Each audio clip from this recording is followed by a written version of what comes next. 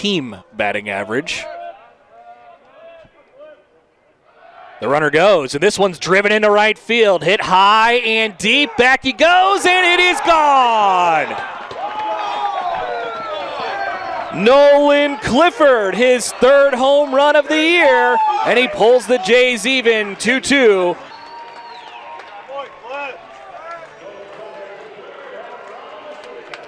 Here in the top half of the second inning. Cade Lowell trying to work out of trouble again. This one is inside out into the first base side. It's picked up unassisted by McLean, and everybody else advances in a 0-2 count. The righty lifts and delivers. On the outside corner, got him, strike three.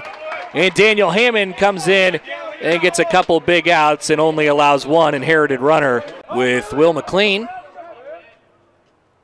And he swings and drills one up the middle for a leadoff base hit. It skips up on Alex Lucini. McLean takes a big wraparound first and holds there, and it's a leadoff single for the Jays.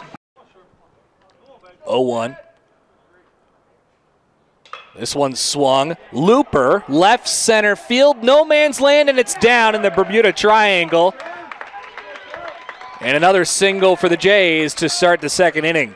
101 games up there, and he's up in a 3-1 count here with 2 on and takes upstairs. So 2 singles and a walk have the bases loaded with Jays here in the bottom of the second. 2 in the first and 3 in the second. Capisi swings, drives one high into left field and deep. Brown going back. He's nearing the track. He's on top of it. And he's got it for the first out of the inning, but the runner will tag McLean and score. And it's an RBI sac fly for Connor Capisi, and the Jays cut into the lead. It's 5-3 Riverhawks. Let's see if Sailors goes for one here. This one's drilled. Right field, high and deep. Martinez gives it a look, but nothing more. Over the bullpen in right field, Nolan Sailors. After a 3-run home run last night, how about another one tonight? His 4th of the year. The second. Clifford's on first via the walk, and this one's drilled into left center field off the base of the wall. Here comes Clifford around third. The throw is to no man's land, and it's an RBI double for Teddy Dieters. And the Jays lead it 7-5 in the second. Yard up there. 2-2. This one's up the middle, and it's going to get down for a base hit. Dieters is around third. He scampers home. Throw is cut off. Comes into second base, and McLean is punched out there. Run will count.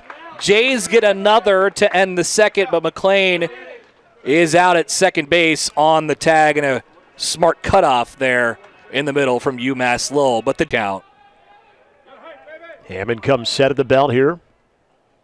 0-2 on the way. Swing and a miss. Fans at that one. A good out pitch. Comes set. Bring another. 1-2 pitch. Called strike 3 on the inside corner.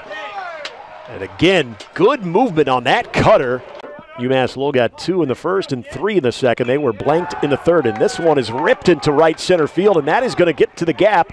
A big turn by Matt Sherman, and he will beat the throw at second.